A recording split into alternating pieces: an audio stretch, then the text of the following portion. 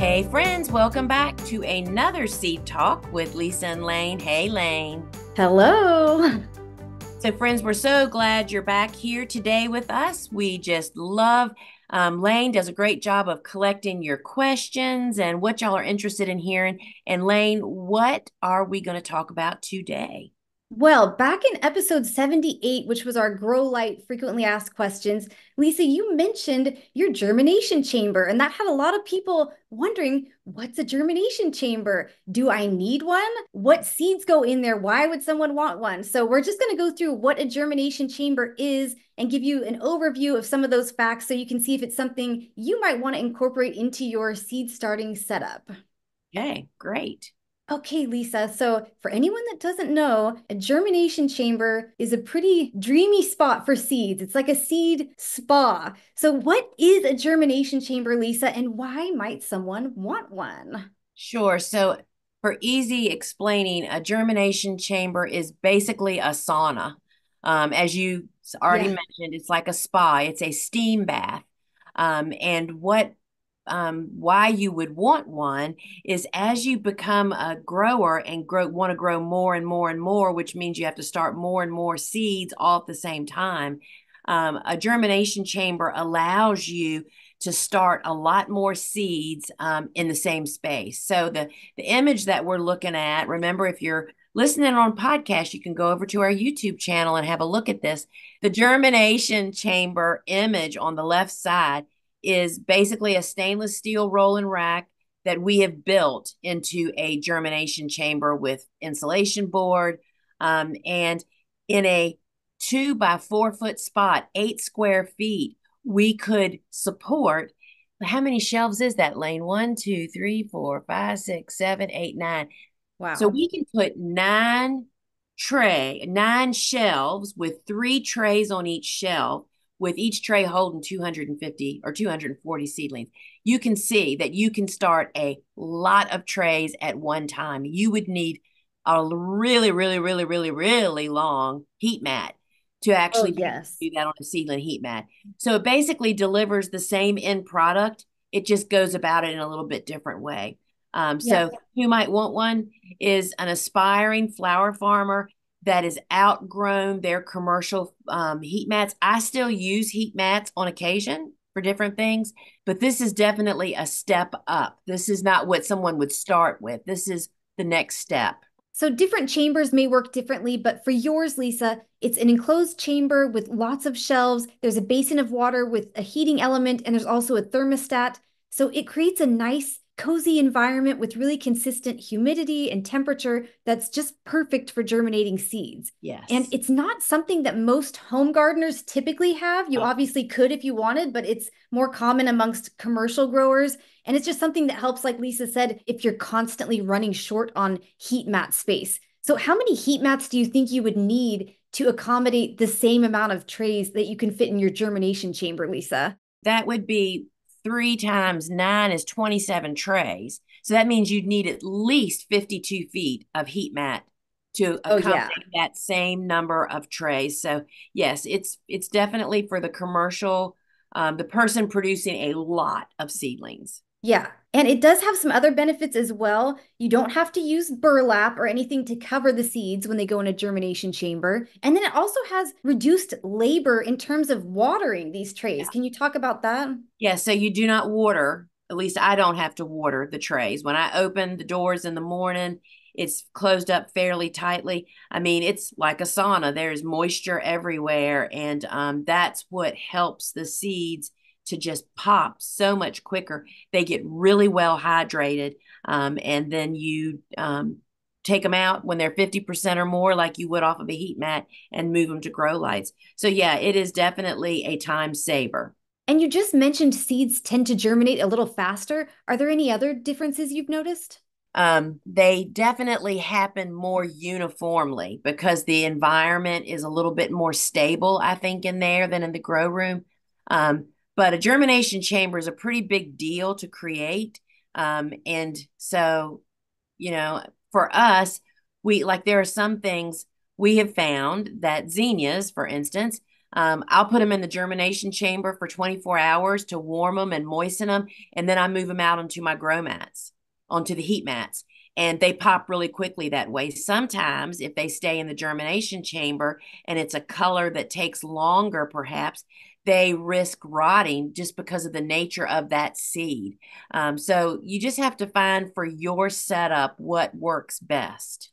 So you are saving time on, like we mentioned, the watering, but there are other tasks that you kind of have to make sure to check on with this daily. One of them, which you may or may not need to do depending on how your chamber is set up, is checking on your water level. And the other is checking to see which trays need to be moved out of the chamber and under grow lights. So just like we always talk about moving your trays off the heat mat and under grow lights once around 50% of the seeds are showing signs of sprouting, it's especially important to check on your trays in a germination chamber because, at least in your chamber, Lisa, there is no light. In this image you're showing on the right that has, I mean, that would have been, I just opened the germination chamber doors for the first time that day. And that is the best surprise you could ever want to see. And that Yeah. is, I believe, all amaranth. Amaranth and celosia is what that looks like. And so those would all be being moved out of the germination chamber to grow lights at that stage. So that happened fairly quickly. And yeah, that's a dream. That's a dream right there. It is. And how often do you have to check your water basin? And what can happen if you allow that to get a little too low? Sure. So there are so many different ways to build a germination chamber, and that is definitely built on your holding tank of water. I mean, you fill it up. I have to fill mine every single morning. It has a heating element in it. And if it goes below the heating element, it burns it up instantly. And I have burnt up more than my share. So you learn. I know that when the chamber just went on today, as a matter of fact, and Bobo puts a note on the door because that's the first job I do every single morning is open the doors, check the chamber, fill it with water, and then check all the trays and either just close it back up if nobody's ready to move on or move trays onto the grow lights. But yeah, it's a really bad mistake to not keep water into your trough that's holding Yeah. where your heating element is. And there are a lot of different ways to do it, but I will tell you that ours has a water heater element in it with a controlled thermostat, and we get high heat quickly. And that's what makes it so successful for us. Okay, now we're going to move on to talking about which seeds work well in a germination chamber. And the first thing I want to address is the thing that was mentioned back in episode 78. And that was the fact that you actually sprout seeds that need to be surface sown. A lot of times their packs will say they need light to germinate. You very successfully sprout things like snapdragons and celosia in your germination chamber. Yes. And so, what I have learned along this journey of seed starting so many seeds so many times over and over again, right, is that when they say sow it on the surface, it needs light. That's more of I'm taking it as more of a descriptive method to sow the seed. But in fact, what that seed really needs is not necessarily light, it's oxygen. And that's why those seeds that they say needs light germinates beautifully in a germination chamber, which is pitch black inside. But they're surface sown. So what we're looking at there is that's amaranth, dead on, and then to the left, I believe those are celosias. So that warm, moist air just really hydrates those seeds really quickly and helps them to pop and move on. Yeah, and we've talked a lot of times about how surface sown seeds, they are so prone to drying out, and that's why a lot of people struggle with germination. So, Yeah. funnily enough, some of those seeds are the ones that can actually benefit the most from being put in the germination chamber. Yeah, and it's the bigger seeds that can still do okay, like, zinnias and sunflowers and such. But those are the ones that, if I have to make a choice, because I mean, believe it or not, we fill that germination chamber up quickly, we'll put them onto seedling heats mats. So yeah, you just have to find, again, it depends on what your environment is. Maybe you're germinating stuff beautifully on a heat mat. And unless you need Yeah. high volume, keep on doing a heat mat. So, are there any seeds that you would ever avoid putting into a germination chamber, or will you put basically anything in there as long as you have room? So good question.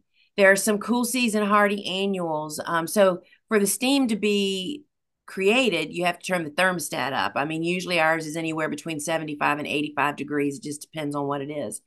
Like sweet peas do not like it that warm. We now germinate them outdoors, actually sitting on the carport. So anything that's a real cool season germinator, which there aren't many of them. I think of sweet peas, Ami Magus, Daucus. I might put Ami Magus and Daucus into the chamber, like I mentioned with the zinnias, for just 24 hours. That just hydrates. It really gets the seed really well wetted, and allows it to be ready to just crack open when it's got its right temperatures. Then we'll take it out of the germ chamber and just set it in the room, like I speak of doing so many of those cool season. I do that with dill, bupleurum, Daucus. What else, Layne? Ami Magus. Mommy, yeah. Yeah. So the four of them do really well in our experience to just hydrate them, then set them on a shelf somewhere, and the germination chamber will work for that also. Do you adjust your thermostat depending on if you're mostly starting cool season seeds in there or if you're mostly starting warm season? Do you adjust that thermostat? We almost 99% of the time are starting 100% of the same type of seed, the same family. So really, yes, the thermostat would be adjusted for warm, higher, 80 to 85, cool, lower, actually 70 to 75, whatever it takes to get some steam going in there. We try to keep it as cool as possible for cool season, but while still, initiating that process that we're looking for. And like we mentioned before, if you have anything that tends to be a really fast germinator, amaranth is a great example. Mm. Really keep your eye on it because those already tend to sprout very quickly when you have them on a heat mat or something. When they're in the germination chamber, I would imagine, Lisa, they're pretty quick to come up. In fact, funny you should say that. That amaranth, well, if you'll notice, the amaranth on the right and that celosia on the left, they were sown at the same time. And while certainly there's variation from family to family, celosias are pretty usually quick for us. Look how much taller that amaranth is Yeah. already. Some of the varieties, and if I'm not mistaken, I think it's hot biscuits. Literally, it's the only seed I have ever come back out and checked in the chamber 12 hours after it was sown. Because if it would have sat until the next morning when I normally check, they would have already been so stretched and tangled because they were looking for light. So yeah, you just learn a lot of lesson. I now grow amazing amaranth seedlings because I've learned. I mean, when you're doing amaranth, we check the chamber much more frequently. Yeah, and just move them under lights to avoid them getting Exactly. leggy. Okay, now we're just going to talk about where to get a germination chamber essentially. So, can people purchase germination chambers pre-made? And then yours is homemade, Lisa. Can you just give an overview of the general steps of how to make one yourself? You don't need to go into detail. People can find DIY plans online or in your flower farming school online. There's a detailed tutorial, but give an overview of how to make one and then just touch on if it can be purchased. Sure, it can be purchased. They're usually probably $4,000 to $9,000, depending on the size, because it's like a big old made container. And you can make one yourself, and there are so many different ways to do it.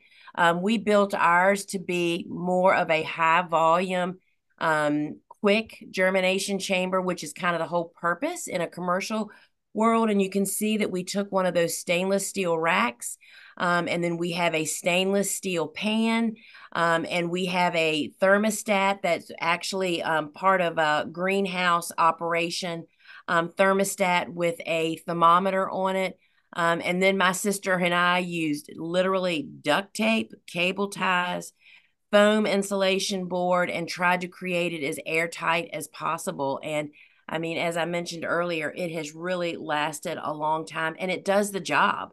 I would guess that we probably spent $250 to build it if I had to do it today. And but it just gave us so much more volume to be able to start so much more. It was pretty darn incredible. So the doors are closed on the left, and you can see on the right with the doors open. And it's a pretty basic, simple operation, but you have to have it's got to be safe, because it has electricity inside there. So you have to have, my husband's a plumber and hooks up water heaters all the time. So that worked out really well for me. But You don't want to do something beyond your reach because you're talking water and electricity, and it works really, really well. So you may need to employ some outside help for electrical work, or maybe depending on what type you make, maybe even for plumbing. Right. And yeah, and some kits or instructions that we saw, and in fact, the one that we actually learned from, you could have a float control in your tank so you don't have to fill it every day.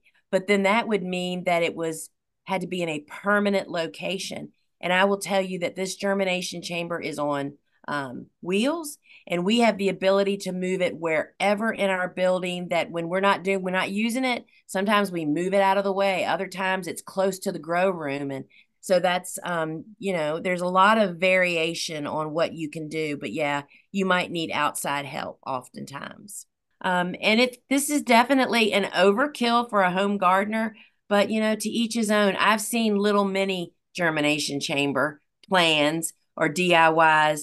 And so, but it's a lot of work to go to if you're not starting seeds. We start seeds almost every week here from January to October, just about. So it's really useful and an effective tool for us to have on hand. And we love it. Okay, well, that was it for this germination chamber episode. If anyone knows of an affordable germination chamber or just one that they would recommend that they have, or any DIY plans that they'd like to share, go ahead and share those in the comment section over on YouTube, or you can use the form linked in the show notes. But thank you so much for listening or watching again. Be sure to subscribe or follow, and also to share with a friend if you're enjoying Seed Talk. And we're just so thankful that you've joined us here again.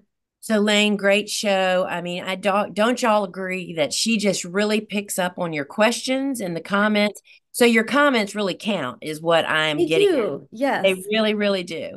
And so I appreciate that, Layne. And just remember, here at thegardenersworkshop.com, you can find resources, our online courses, and all of the tools, seeds, and supplies that you hear Layne and I mention from time to time are over there, and you can learn more about them. So, friends, until we meet again, ciao. Bye.